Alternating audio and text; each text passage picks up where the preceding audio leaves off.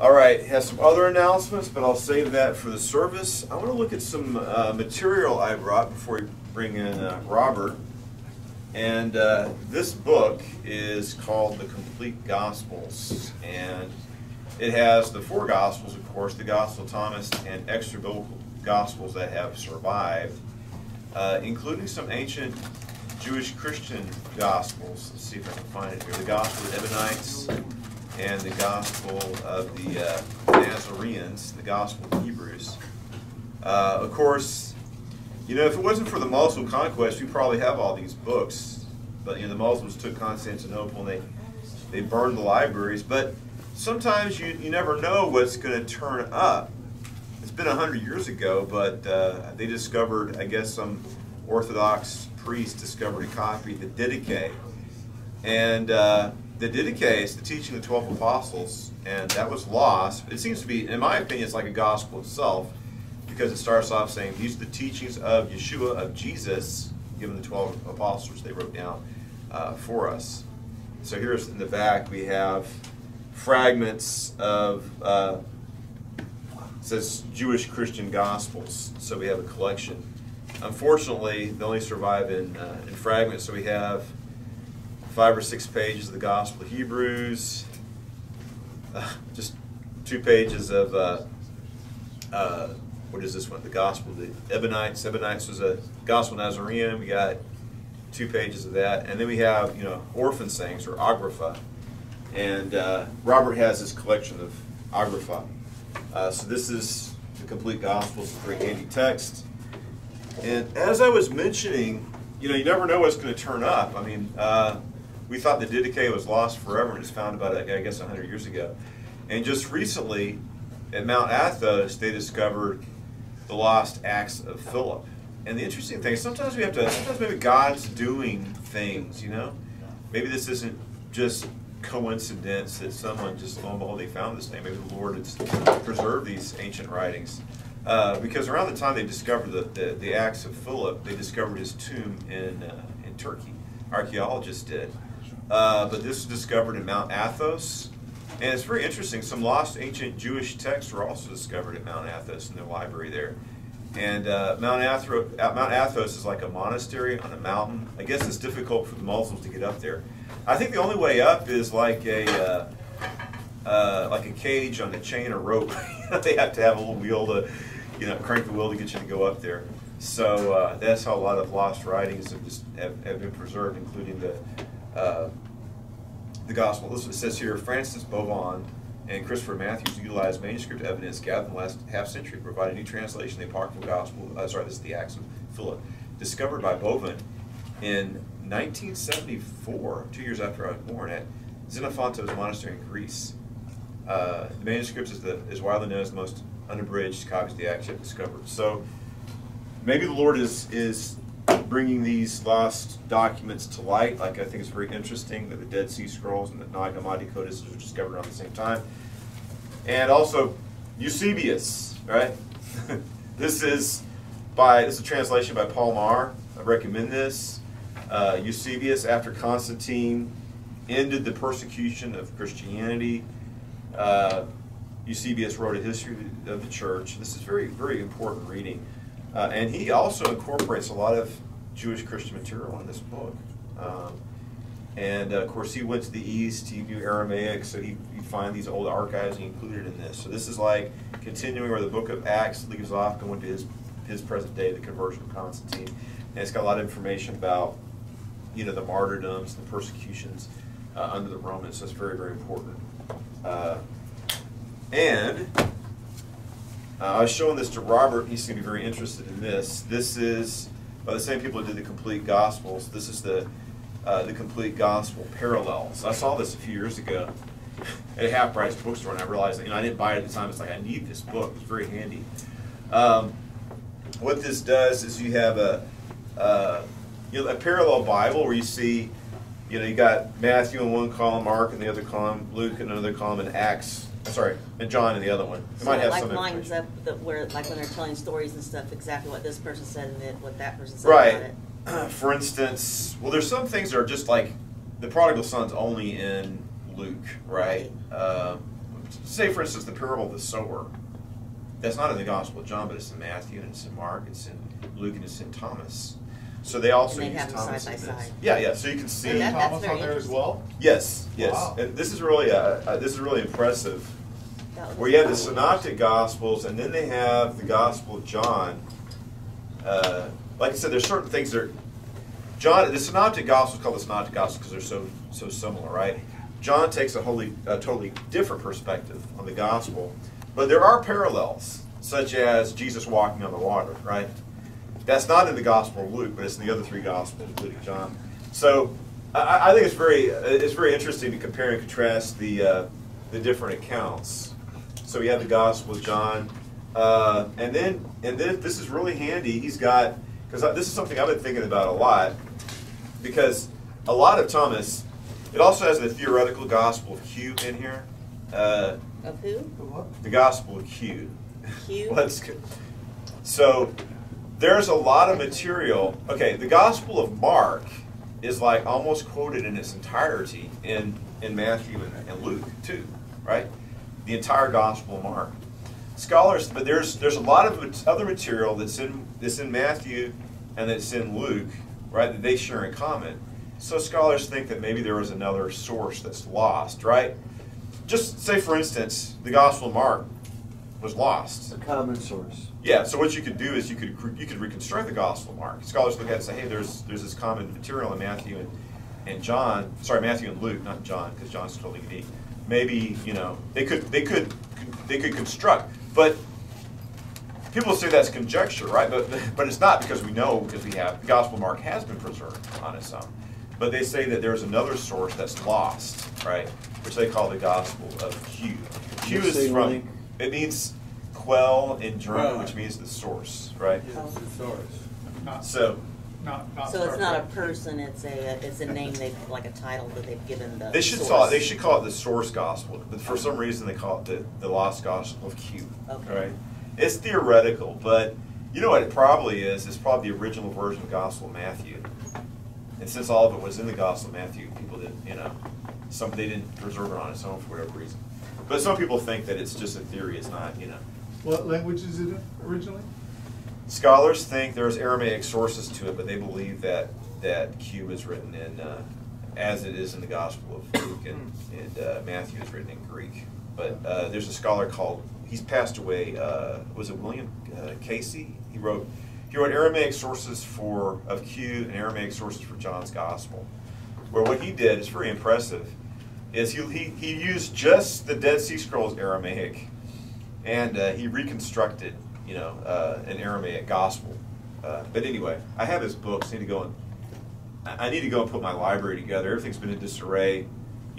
Dad died, and all these tragedies. Half our church members die, and then church is broken into, and they go ransack all my things over there again, and they spray anti-Semitic and racist statements all over the place. It's bad enough to get robbed. It infuriates me. So we have Thomas. The good thing, the amazing thing about this is they do a parallel. There are some certain things that, like here we see the blind leading the blind, which is Thomas 34, but it's also in Matthew and Luke, not in Mark. This one, you have a verse that's in Matthew, Mark, Luke, and Thomas. So this is very, very handy, because I was thinking, it's like, has somebody done that? And I already had this book, right? Somebody has done all this research. We also have the Gospel of Peter, and then they have the Gospel of Hebrews and the other Gospels. Greek fragments discovered, 1 Corinthians. It's a very, very handy tool. By the way, the Gospel of Peter is kind of a strange gospel. And a lot of the most ancient biblical texts we found have been discovered in Egypt because of the dry desert climate. And I think it's a carryover from ancient Egyptian practices, right? You'd have the Book of the Dead. What was the Book of the Dead? It was a magical book to help your soul go through what they call the Amduat, right? The netherworld, to come before Osiris and gain eternal life, right? I wrote about that in my book, The Aeneid. But anyway, you had this practice. They'd have a book and they'd bury it with people. So it kind of carried over into early Christians. Sometimes they'd have gospels. There's a theory that the Nag Hammadi codices weren't discovered in a stone box, but the so-called discoverers found an ancient Coptic, graveyard and took all the, collected all the graves from they were buried with the people there. I think that's possible. I mean, it's kind of grotesque. They're grave robbers. So they came, we found a. I mean, that's where we get the antiquities from. Egypt are grave robbers. Well, Well, they're doing that in ancient times. Like King Tut's tomb was broken into in ancient times as well. Hey, so, all right, let's see. I think I just want to recommend these writings. I think it's very interesting. May I have about a moment and introduce Yeah, can I please see it? these are two volumes by Bart I Ehrman, want to mention that. who is an authority on the Yeah. on the early church. Yes. Bart Ehrman's not a Christian, though, or believer in any sense. He left the faith. His story is I guess he was he was raised in a non-religious household, and I guess when he was in high school, someone shared the gospel with him. He received it. He was good at academics.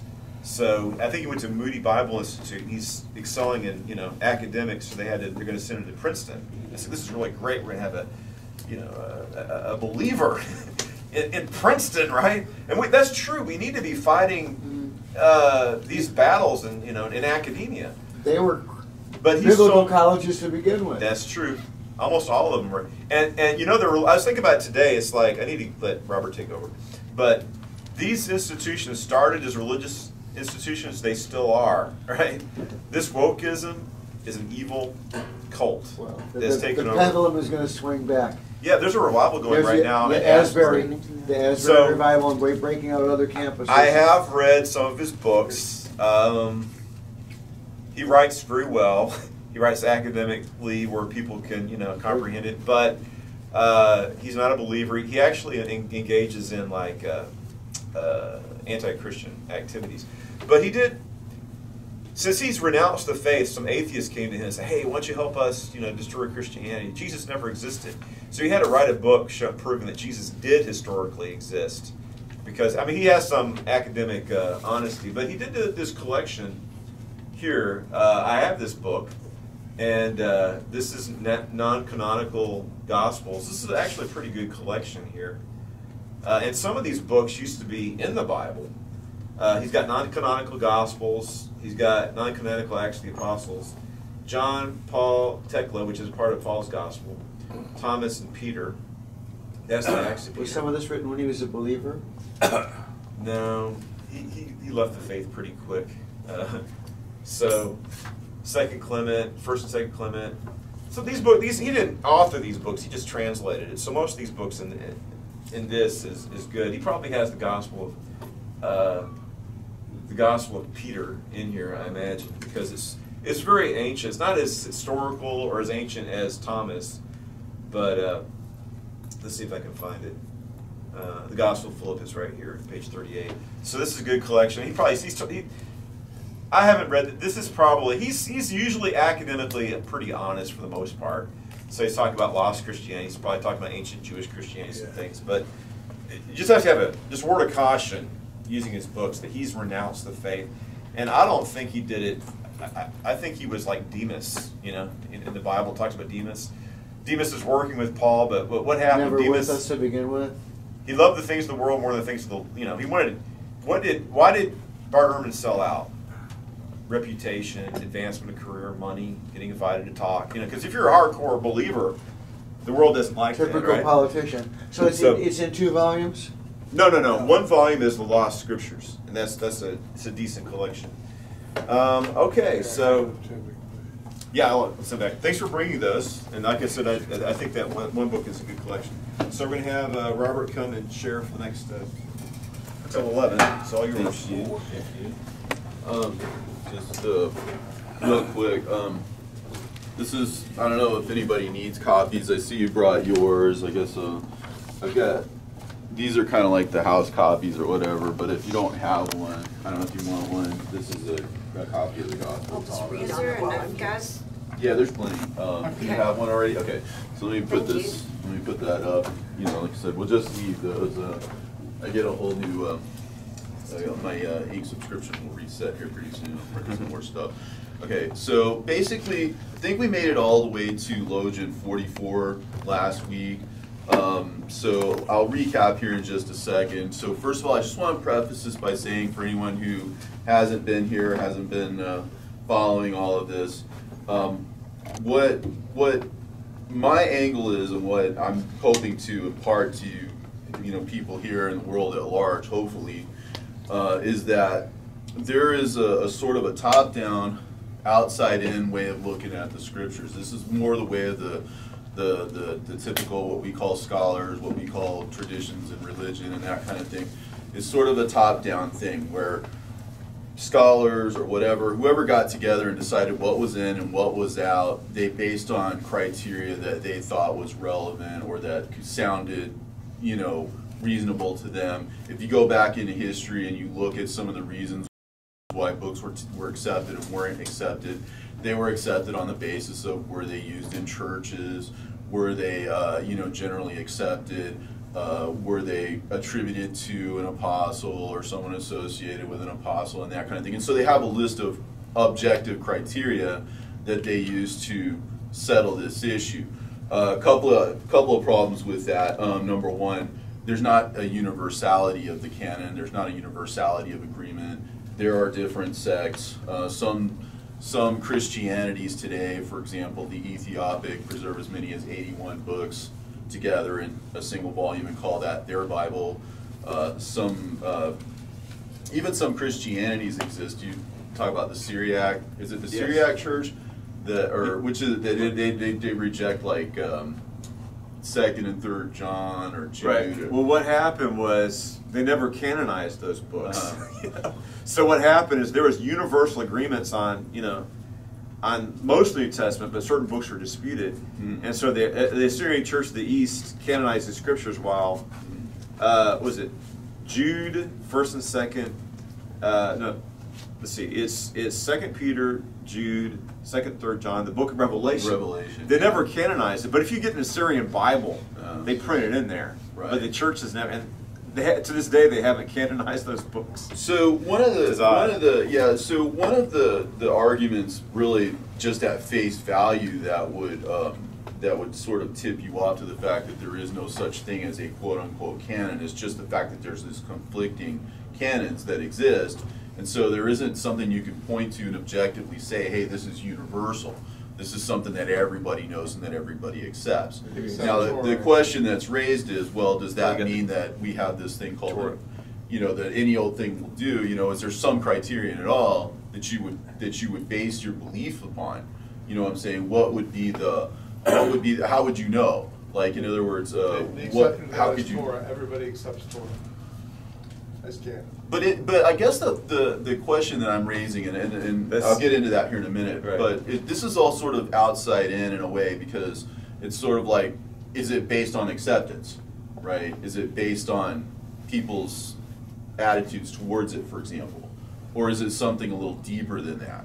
And that's the deeper aspects, the literary aspects, the sort of inside out sort of view of it is just an alternate view. That's the kind of thing that could cut through a lot of this top-down, authoritative or not authoritative questions as to whether or not there is something that is common between these books that you could look at and say, this exists in this book and this book and this book. There's a commonality here, and that's what you can look at, and that's how you can make these determinations. It's more from the inside out rather than the outside in. I'm sorry, you were going to say? I was saying, except for Torah right. is the one section collection that everyone agrees as canon. Yeah, I think the Samaritan Church doesn't accept anything but the Torah, right? So they exist as just believing in the 5 books of Moses, and that's it. Right. So in other words, it's as far down as 5 books, or as far out as 81 books. So that's pretty wide spread. So how do you make these determinations? Okay. So my assertion is. And this is where I'm going to backtrack a little bit, because I think I made it up to 44 last week, but I'm just going to jump back into 43, because this is where this particular point is made in Thomas, the Gospel of Thomas. The disciples said to him, "Who are you that you should say these things to us?" Whatever things he was. I mean, I don't know, because the Gospel is a little bit disjointed.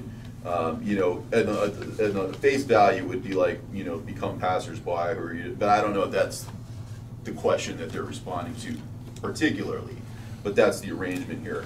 But he answers them in an interesting way. He says, you do not realize who I am from what I say to you, right?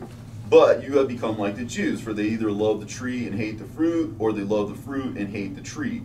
You know, trees have to do with teachings, and fruits have to do with things that come about in time, you know, by means of that teaching. So in other words, the fulfillment of things in that teaching, right? So if you saw, for example, the coming of Yeshua as the fruit, if you will, of the Old Testament prophets, right?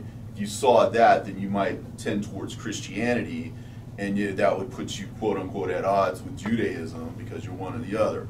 Or else you turn against Yeshua and you prefer Judaism, for example, and you reject the fruit in favor of the tree, so to speak. Because trees have to do with teaching, the tree of the knowledge of good and evil, that kind of thing.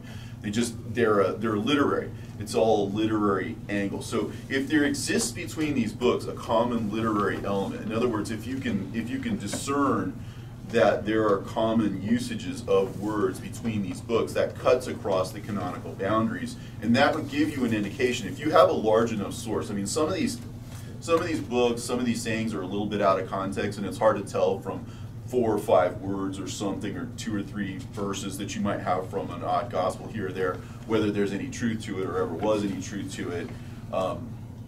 It's one of the reasons why I put together the Agrapha, especially with the Gospel of Thomas, so that everything would be sort of in its own context, right? And so you could judge from a small sample size by putting it all together. Is there a how should I say? Is there a larger picture? Is it more than just the sum of its parts? You know, and so how would you know that this book was accurate or whatever? Basically, you'd have to look for internal cues. You'd have to look for what, and that's what I believe he's saying, is that you need to realize who he is from what he says. So it has to be from the inside out. That's his assertion.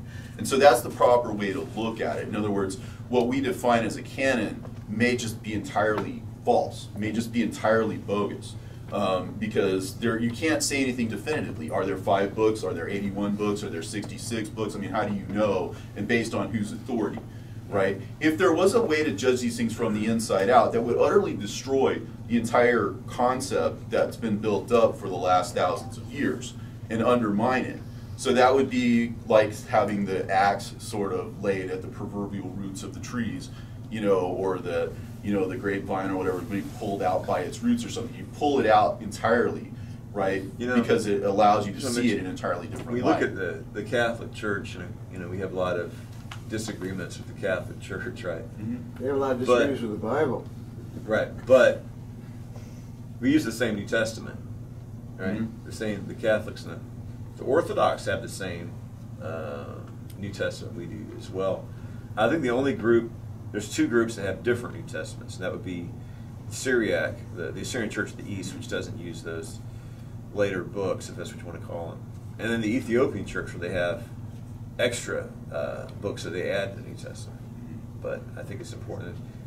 And when Jesus, this is mentioned in, I think it's from the Clementine Homilies. I put it together in the Ascents of James. And when Yeshua begins his ministry, Yeshua appeals to the authority of Scripture, right? When he begins with, it's his inaugural sermon in Nazareth, right? What is he saying? He goes to Isaiah, this is what I'm going to do, open the eyes of the blind and all this, bring good news to the poor. The Spirit of the Lord is upon me because he's anointed me to bring good tidings. So when we see in the New Testament the authority, I think this is something with the Dead Sea Scrolls. Like when they look at the Bible text they had several texts of Deuteronomy, Isaiah, and Psalms. These are quoted from often in the New Testament by Yeshua. They're also used by the Dead Sea Scrolls community. So the thing is, this is kind of interesting, that this argument of the Ebionites. And it's like, to them, it's like, well, why do we use the Old Testament? Is it because the Old Testament proves that Yeshua is the Messiah? And they said, well, that's true. The Old Testament does prove that Yeshua is the Messiah. and that gives them credence. But the real reason why we believe in the Old Testament is because Yeshua, our Messiah, affirmed their authority. And this is also an issue in the early church when you have the Marcionites, right? And Marcion is coming out, and he's going to rewrite the Bible, and he's going to get rid of the Old Testament. And we can't deny anti-Semitism in Western Europe, but the Eastern churches and the Catholic Church, they had to denounce Marcion as a heretic. Some of the New Testament too. Yeah, Marcion rewrote the gospel, and he thought Paul was too Jewish, so he purged Paul's epistles of Jewish elements. So this guy was a raving anti-Semite. Yeah, but what he tried to do, what Marcion tried to do is he was saying Yahweh, the God of the Old Testament, is a false God, the demiurge, right? And the true God is our Heavenly Father. So he's like, we're gonna reject all the Old Testament. Jesus is, which is ridiculous. This is what Marcion did. Jesus is preaching our Heavenly Father, not Yahweh. So he's ignoring jot and tittle and everything. Right. What time in history was it? About 150. About 150, because Tertullian, wrote, was writing against him. But I think the Marcionite movement existed probably until after the time of Constantine. But of course, Yeah, that's the movement that Constantine grabbed onto. well, they would have been. Well, no, he would not. Constantine's affirming, the Old Testament. So the Marcionites still existed, but they would have been repressed by the Byzantine Empire as heretics.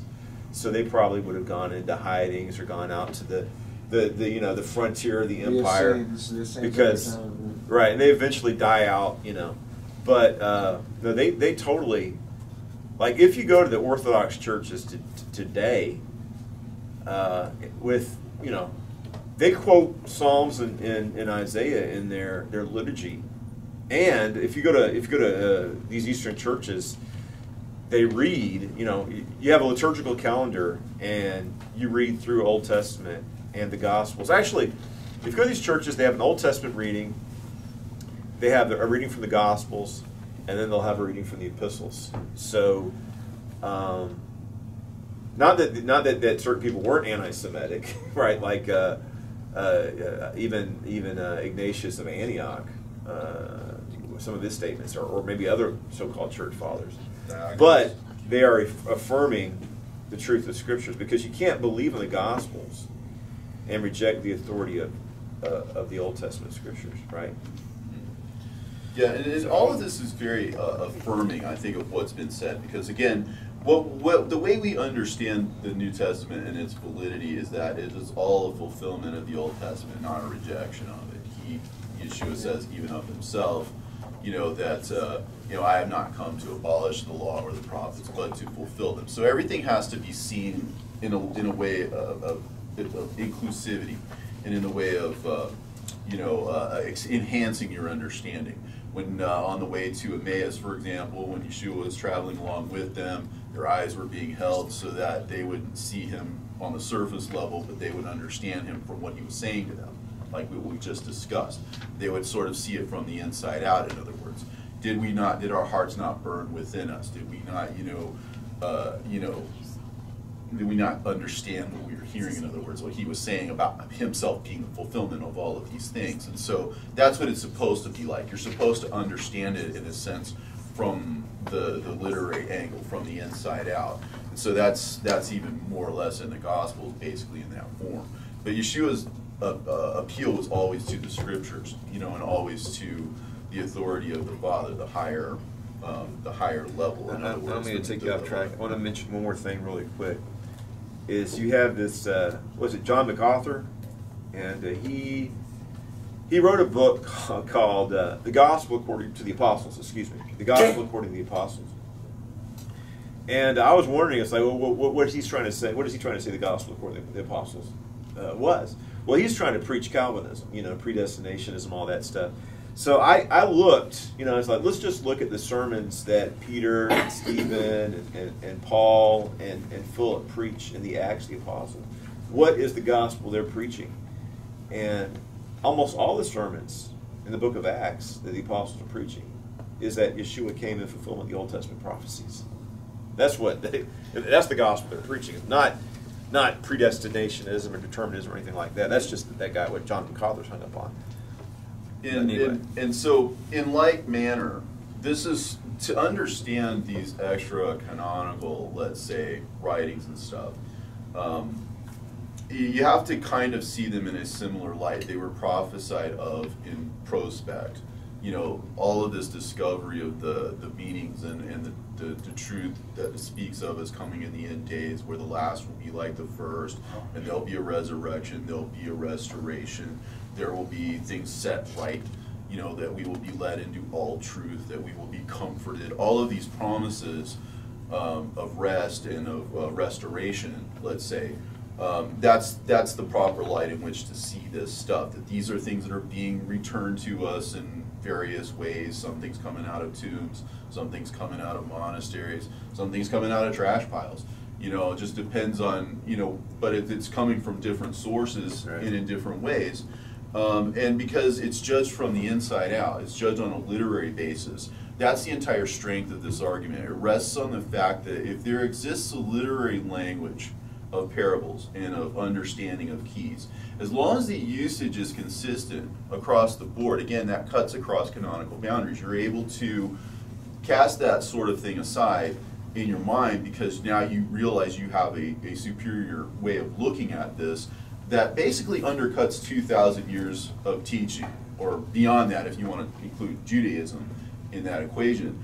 But the function of this is to open up your spiritual eyes and your spiritual ears, and also to do away with the old garment, the old teaching, the old, you know, wine, the old everything that has come before. It undercuts that by replacing it with something superior. In the same way that when Yeshua came, that undercut a lot of the teachings of the Pharisees and the scribes in old Judaism and replaced it with a better understanding, which is the way we're taught. And all of that stuff was in shadows and figures and, you know, images and that kind of thing. And that's what this book goes into quite a bit.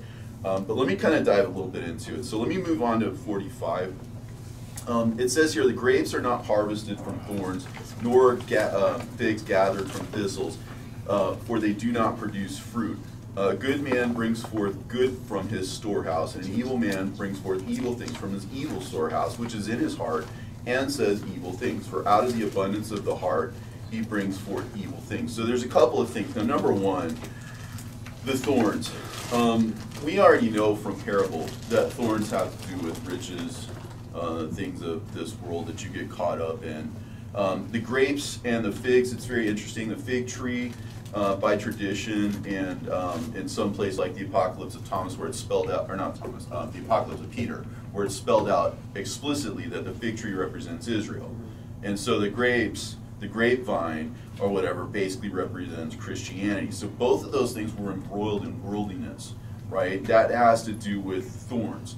So in other words, worldliness, or the riches of this world, the love of this world, etc., those are the things that choke the fruit with the Jews and with the Christians. You can't produce good wine from, you know, fruit that's been you know, choked and cut off. You can't you can't eat figs, obviously. You know, he even cursed the fig tree, for that matter. That no man may eat fruit from you ever again, right? Because it was not fit. And so again, and it all has to do with good and evil. The love of this world, right? The friendship with this world is enmity with God. You know what I'm saying? And so there's people who want to keep up the traditions for ulterior motives, for the sake of maybe having large gatherings, for the sake of not rocking the boat, whatever their motives are. They produce the evil things because they are essentially not seeing the true fruit. They're not able to bring forth the true fruit of the vine because of their love of this world and of riches. 46, he moves on. Among those born of women, from Adam until John the Baptist, there is no one so superior to John the Baptist that his eyes should not be lowered before him. Yet I have said, whichever one of you come to be a child will be acquainted with the kingdom and will become superior to John. So this is because what we were left by them is much more, it's because of what we were left, not because of us, I guess is what I want to underscore first of all. It's not because we're great that we're given greater than John.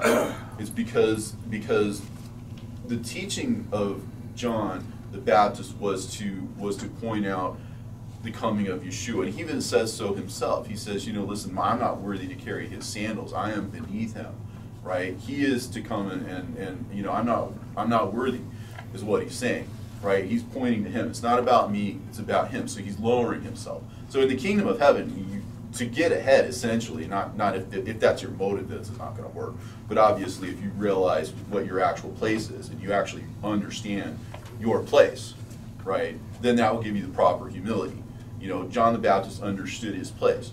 But the idea is that from Adam until John the Baptist, there was no one so superior to John the Baptist that his eyes should not be lowered before him. Again, his entire life was led as an ascetic, and it was selfless. He didn't have wealth. He didn't have luxury. He didn't live among the religious establishment, but he lived an ascetic life. And so that's not what we're being asked to do. You know what I'm saying? We have entered in upon the labors of other people. And the proper perspective is for us to understand that the credit goes to them and to the Spirit and to God and to Yeshua and the sacrifice that he made. Have a proper perspective of ourselves. So because we're given such great wealth of knowledge, such a great revelation, it's important to understand your place, and it's purely a function of their work. It's purely a function of their labors. It's purely a function of people who sacrifice their lives and their futures and their mystery and their knowledge for a future generation who would come to uncover it. The greatest is a servant. Yes.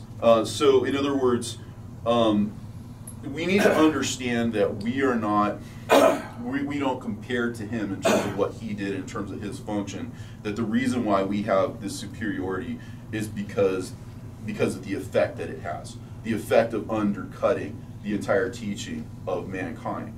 And that's just been handed to us. You know what I'm saying? It's just been placed into our hands. So that's the proper perspective, is to understand that, oh, I'm not so great at, we figured this out, hooray for us. You know what I'm saying? It's not like that. And if you think that way, then you don't have the proper perspective. Yeah, and think about also the spiritual darkness the world was in before, Yahweh spoke to Moses and the prophets. I mean, here in the Americas, what they were doing, the Mayas and the Aztecs, just so horrific. I guess that's mankind if you leave them to their own devices, right? Yeah. What were they doing? Yeah, these pyramids, they just abducting young men and women and worshiping. Steal, kill, and destroy. Worshiping you always go to Satan if you don't go to God. You're always going to go to Cazzacatl, whatever they call him. I mean, just Satan himself, worshiping the devil, and because you're gonna do one or the other. Right. And we're seeing that in this generation. And who would thought? And then, like I said, just recently, they had this big, on the Grammys. And Christians that was a red pill moment for a lot of people. That woke a lot of people up. And CBS saying we're ready to worship. We're ready to worship. And then there was CBS, the Columbia Broadcasting System, ready to worship. Right. Is this the Antichrist or? Right. So look at where, as a society and culture, we've renounced the Lord, and we should be very, very concerned. And we need revival, and who knows, if this thing goes on, maybe I'll go to Asbury and check it out. Like a flood. Well, but that's where the next verse kind of comes in. Like it literally says that it is impossible for a man to mount 2 horses or to stretch 2 bows. It is impossible for a servant to serve 2 masters. Otherwise, he will honor the one and treat the other contemptuously. No man drinks old wine and immediately desires to drink new wine. New wine is not put into old wineskins, lest they burst, and nor is old wine put into a new wineskin, lest it spoil it. And an old patch is not sewn onto a new garment, because a tear would result. But there's a lot of things here, but basically it's the old and the new, the one master, the other. If you do not see the truth, if you do not see the light, you're walking in darkness, regardless. Even if you have the best of all motives, the fact is that unless you actually have that light, you're still walking in the darkness. Now, the idea of serving 2 masters implies a little bit more in the way of conscious activity, like I literally have given up the one for the other. And I think a lot of people are content with that. Maybe they don't believe in Yeshua, maybe they don't believe in the truth, and they feel like their advantage lies in getting while the getting is good, getting whatever they can. You know what I'm saying? As the world teaches. I'm not suggesting that that's the entire motive of all Christians everywhere. There was always a time to not know. Again, if something is encoded to later be decoded, that entails the idea that there's going to be a falling away, that there's going to be, you're walking in confusion, you're walking in a fog. The various gospels teach this in different ways, but the bottom line is that there is a losing of the mystery and the regaining of the mystery, and you're either serving the one or you're serving the other, either consciously or inadvertently. I think we're starting to be confronted with a choice. People in the world before, they're just, There's no fence setting, right? Right. Yeah. I think we're no middle ground. We're confronted with what Joshua said. Choose you this day whom you will serve. If it's going to be these pagan gods or Yahweh. But for me and my house, we will serve the Lord. And we're just seeing people, I guess they're never really confronted with it before. They're loving the world, they're trying to serve God and mammon. It's like, no, you got to make the choice. It's one or the other. Like it's going to be with the mark of the beast, right?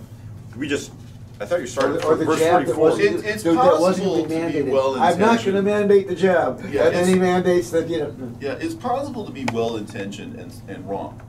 That's true. It is possible, to inadvertently miss out on the truth because maybe you're just thinking along different lines or something. And also, as we get closer, we see more clearly. So in other words, in the next verse, it says that two will make peace with each other in this one house. They will say to the mountain, move away, and it will move away. So again, we talked about mountains last time. You have to sometimes judge things in their context. Because again, this may not be exactly the same mountain in the same way that, let's say the water might represent if like the devil opens his mouth in a flood, right? His words, right? Water doesn't always necessarily have to mean God's word. It could be a flood of words from the, what I'm saying? So you have to judge everything from its context. This case, the mountain happens to be in the way. So this is an adversarial thing. And again, mountains have to do with higher places they're on the earth, let's say.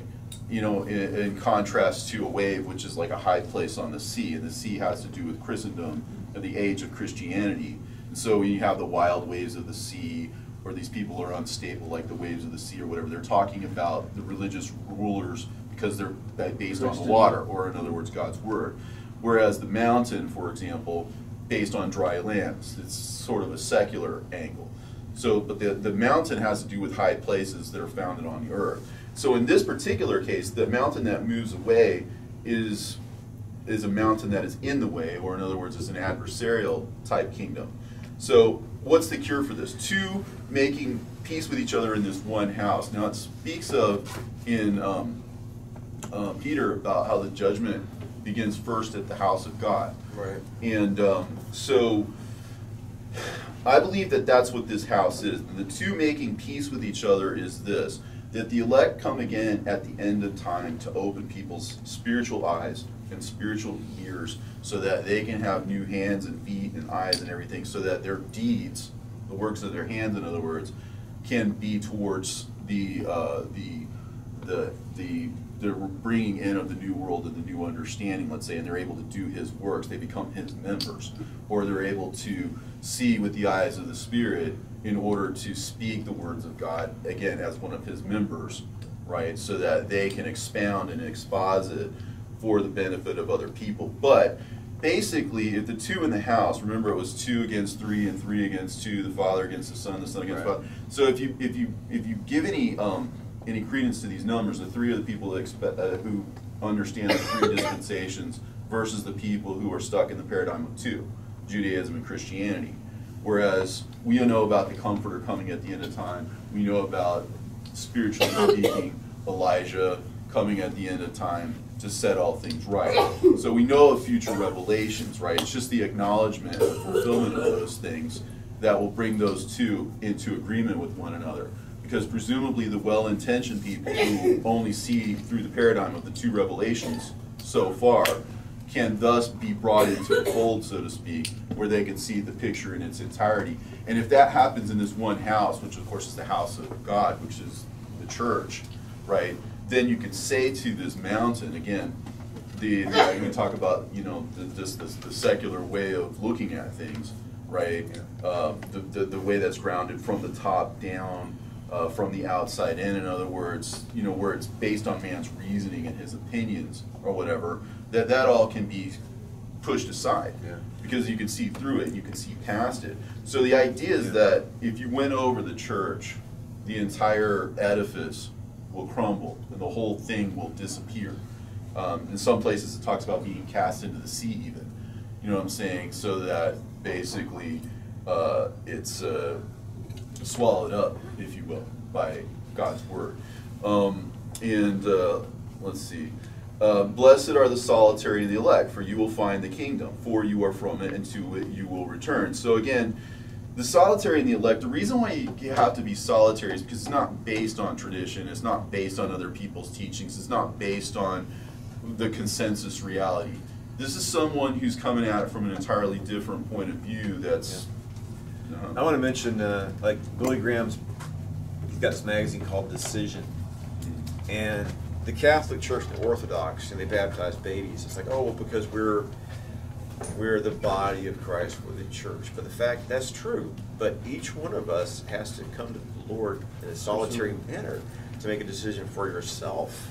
And it's not like somebody can't make this decision for you. You have to come as a solitary person and make that decision for the Lord. See, that's why I'm really hesitant myself to try and isolate it to this church or that or this group or that, because by undercutting the entire edifice, that means that regardless of their motives, regardless of their guilt, everybody's all caught up in that illusion and that they're wrong. You know what I'm saying? Or that they're mistaken. We're going to have to conclude. You want to do 50 and then we'll close after that. Okay, that's fine. And so, but again, they are chosen because, again, the elect are those who come at the end of time, at the end of the age, and so they find the kingdom, right? The kingdom that's been hidden, in other words. And because they come from the place of truth, because they come from the eternity, right? They're able to recognize that in the mystery and in the kingdom, and so they're able to, again, articulate it. And so that brings up questions like, well, where did this all come from, right? So in 50, it concludes with that. It says, if they say to you, where did you come from? Say to them, we came from the light, the place where the light came into being on its own accord and established itself and became manifest through their image. So let's just start with that. So what do we speak of as images? In Hebrews, it talks about images of and shadows of things to come, right? As being a picture language or something, there to demonstrate something beyond itself, something greater than itself. Like the earthly high priest is there to symbolize, let's say, what is our true heavenly high priest, the one that's actually at the right hand of the Father. So in that way, it's a shadow. So when you see the concept of image, when you see the concept of forms and that kind of thing, you have to think parabolically. You have to think in terms of parables and parabolic language. And so with the fact that it established itself, well, I mean, we've been given these scriptures. They've been sitting there for thousands of years, right? So all of the truth or whatever that comes out of that is because it's all been sitting there all this time in the form of images and parables and hidden language, to be discovered. So it came about on its own. We didn't do this. We didn't produce this stuff. It was all handed to us, right? And it said, when then they ask you, well, is it you? You say, well, we are its children. We are the elect of the living Father. Because again, so he talks about blessed are the solitary and the elect. They're equated with children. So when you see the concept of children, right, then that's connected with the concept of the elect, or those who are chosen by the living Father. And again, we talk about living and dying, right? Whoever comes to understand these words will not taste of death. So the tasting of death is a function of our ignorance of these words, or our inability to understand them. So living is the opposite of that, just by way of corollary. That the living Father is to understand the living word, to come alive is to understand the secret language or the hidden language. And then it says, and then again it concludes, what is the sign, if they ask you what is the sign of your Father in you, say to them it is movement and repose. And again, movement, agitation, that has to do with the struggle to come to understand these truths. You have to seek to find. You have to knock in order to have the door open to you, right? You have to ask in order to have that given to you. So that's the seeking, that's the agitation, that's the working through of it. And then the rest is when you come to understand what the actual truth is and no longer are seeking for it, asking for it. You know, it's there to be, you know, to be given to you. Thank you, Mark. We'll come and continue some other time. Sure. I want you to continue I think you did some good teachings on the harrowing of hell, but once we go through Thomas, I'd like to get back on that again sometime. Sure. So, we're going to have a reaffirmation of vows during the service today for Terry and Jamie. Great. All right. Great. So let's bow our heads for prayer. We'll get to this worship service.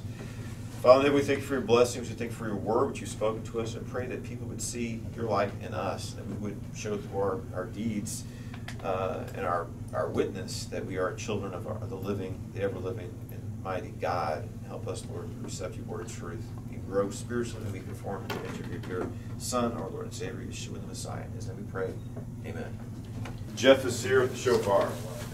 So, I'm going to do the Hebrew blessing, and we'll get started. Baruch atah Adonai Eloheinu melech haolam asher kitshanim b'mitzvotav v'tzavanim v'shmoah kol hashofar. Amen. Blessed art thou, O Yahweh, our Lord, our Elohim, our God, King of the universe, who has sanctified us by his commandments, has commanded us to hear, heed, listen to, and obey the voice or the sound of the shofar, which is the ram's horn. We had a cootie horn today.